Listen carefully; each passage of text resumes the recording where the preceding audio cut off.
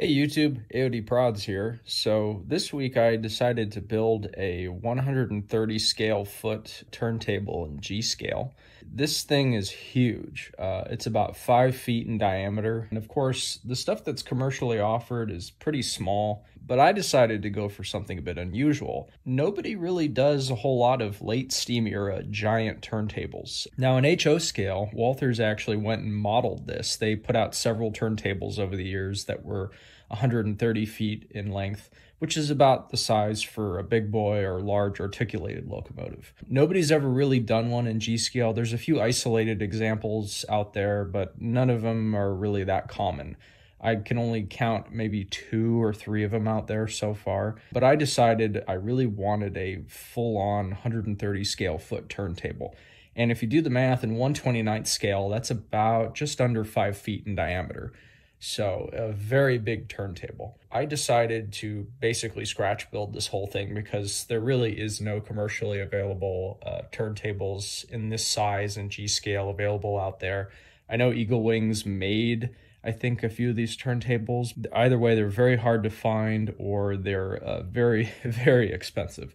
So I decided to go ahead and scratch build this one. So I started with the pit. I figured the best way to do the pit was to basically get a 5-foot diameter circle of track and then use the outer rail as an edge to lay the bricks on.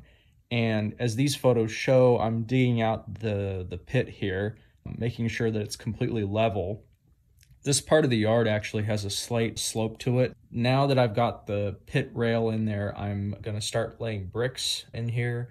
And you can see the bricks are laid around the outer rail. And then of course, backfilling it with gravel and putting ready cement in there. And so I went and did all the joints, trying to make it as sturdy as possible. And then of course I also put some along the edge between the rail and the edge of the brick. And again, I'm not using this track for any other purpose other than this turntable. So, I mean, it's okay if the, cement gets on the outer rail because I'm not using it for conductivity. Now, to provide a center bearing, later I'll go ahead and fit a slip ring connector, which will have electrical contacts for the track on the bridge as well as the motor for moving the bridge. But for now, I've just put a piece of PVC in the ground to mark exactly where the center bearing is. And then, of course, the final step to this whole process is actually building the turntable bridge. So I had to get the measurements exact with regards to how far apart to make the distance between the edges of the turntable. Once I had that dimension, I went ahead and fabricated a rough wood mock-up of the beam, and I test fitted that, made sure it fit in the circle, and then I went ahead and started sort of detailing it, making the sides look more authentic. For the decking, I used 3/8 square dowel material, and I think it's like pine or something like that. You can get it at Home Depot.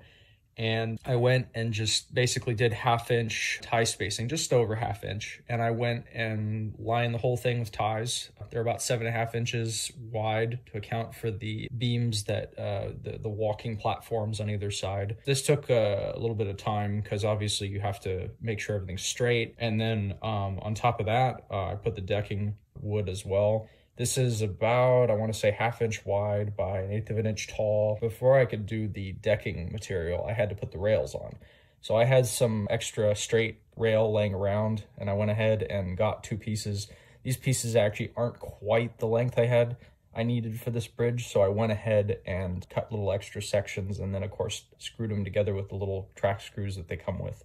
And then I ended up putting the rails on the bridge, and I came up with a pretty good dimension as far as how the rails need to be spaced in terms of what the width is. Again, my methodology for hand spiking track is basically do one rail, get that one straight, and then do the other rail.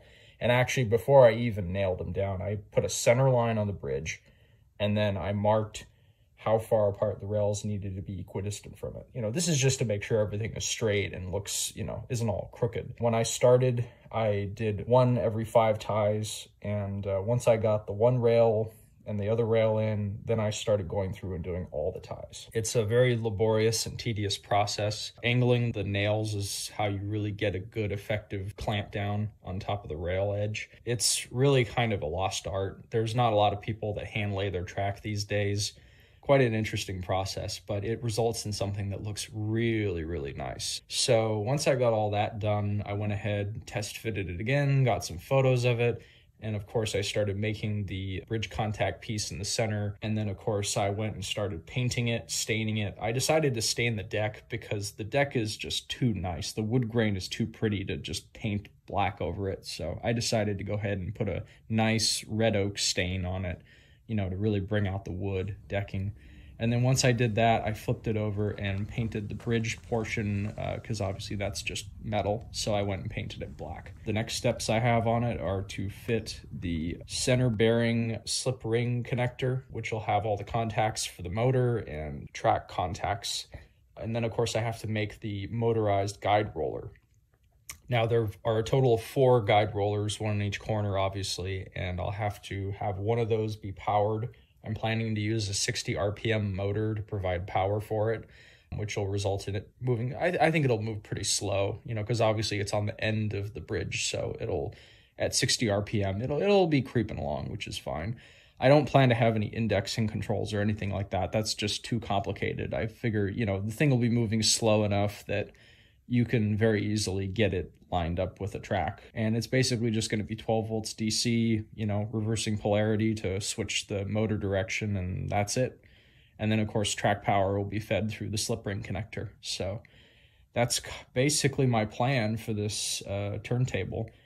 And of course, after I completely finish the turntable, then I'm going to be moving on to the roundhouse, which is a whole separate thing, which obviously that'll take some time to build. But again, I'm basing the design of it off of the Walthers Cornerstone kits that I have.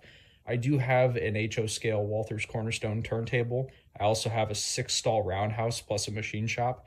I'm basically planning to kind of base it off of that. So yeah, that's this build so far.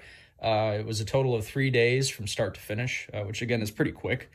It's fun building these kinds of projects, and if you have the chance at scratch building stuff in G scale, especially in 1/29th, it's kind of a rarity, but it's also a lot of fun, so I'd highly recommend it.